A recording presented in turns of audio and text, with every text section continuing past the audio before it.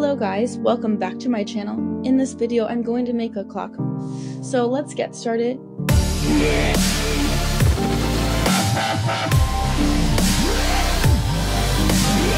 We will start with importing libraries. Tkinter is used to create the graphical window.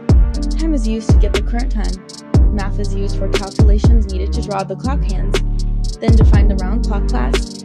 It inherits from TK. Canvas, which is a part of Tkinter used for drawing. The init method sets up the clock's canvas with a width, height, and background color. Update clock to schedule the next update after 1 second. The draw clock face method draws the circular face of the clock and the numbers around it. The draw hands method gets the current hour, minute, and second. The draw hand method calculates where each hand should point based on the current time. The if main part is the main part of the program. It creates the main window, adds the clock to it, and starts the Tkinter event loop to keep the window open and updating. We have created the clock. For more such videos, subscribe to my channel. Thank you.